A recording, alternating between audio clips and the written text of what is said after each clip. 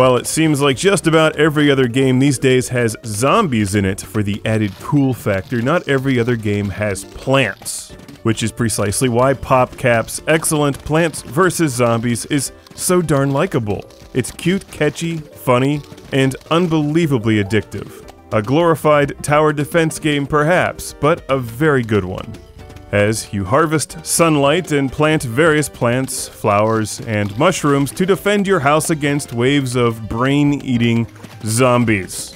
Where the game is played primarily on the lower screen using the stylus, with the top screen delivering some information and comedic effect. And you've got to hand it to PopCap, their games are almost always universally playable on any game console. Whether it's PC, Xbox 360, iPad, or the Nintendo DS, Plants vs. Zombies rocks. And the same can be said for their excellent Peggle, Bejeweled, and Zuma. Fun games that work well no matter what you're playing them on. And while Plants vs. Zombies on the DS does not look as good as the 360 or the PC version, playing it with the Nintendo DS stylus feels just right. I'm taking a break here to create my own zombie. That looks about right.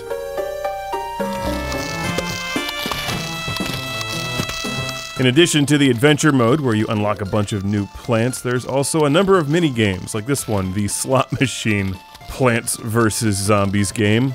There's also a versus mode where you can challenge a friend, but my favorite is just the good old straightforward tower defense adventure mode, which starts off a bit slow but really packs on the challenge and excitement as the game progresses. Give this one some time and it will challenge you. Now, if you have no idea what's going on in this game, what you have to do is plant sunflowers initially to get sun, especially at nighttime when there isn't any sun. So the sunflowers are like your generators in most other tower defense games, or your factories. And you use the sun that they create to buy new plants, some of which are defensive like the walnuts.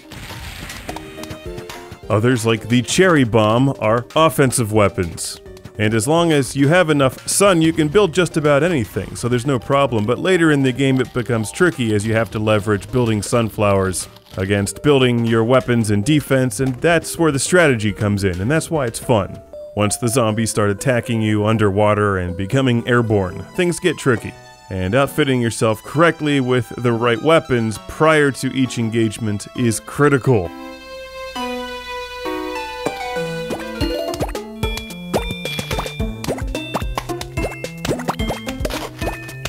The way that I normally play is by building a huge field of sunflowers, which gives me enough power to build just about any weapon whenever I need it. But this level is a good example of where I screw something up and don't plant enough defense early on.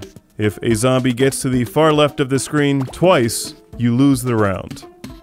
Which may not seem that bad until you get to some insane levels later on when it's easy to miss something.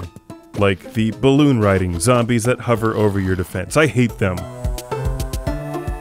But I love this game, and it's another excellent presentation of Plants vs. Zombies. You see, that was dumb. A lot of good it does to knock him down when I have no weapons to destroy him, and he just eats my cactus. Screw you, balloon zombie. Meet the lawnmower.